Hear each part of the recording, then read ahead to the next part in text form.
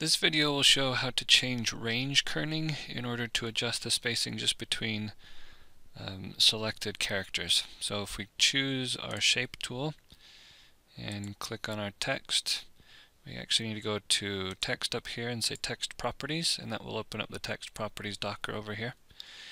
So if we notice that there's not enough space or maybe too much space between characters, if we want to adjust the space between the K and the E, we just select with our shape tool the little white dot here in front of the K, and that will then adjust the spacing between it and the next letter. So if we click on that, we can see right here we've got range kerning, and so you can just click on the up arrow to give it more spacing, or you can click on the down arrow to give it less spacing. So if I wanted to do between the E and the R, I just click on the one in front of the E and do the same thing. So either more spacing or less spacing. You can do more than one at a time. If we wanted to do, let's say, all of these ones here, you could do those all at the same time and give it the same amount of spacing then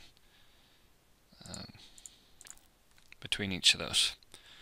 So the good thing about range kerning, as opposed to, let's just say, dragging this over, is it's not giving you extra spacing on the other side here while you're decreasing this spacing here.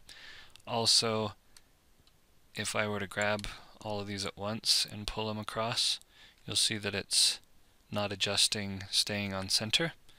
Whereas if we're just adjusting range kerning, I can adjust, let's say, the range of all of these at the same time, and it's staying then on center from what it was before.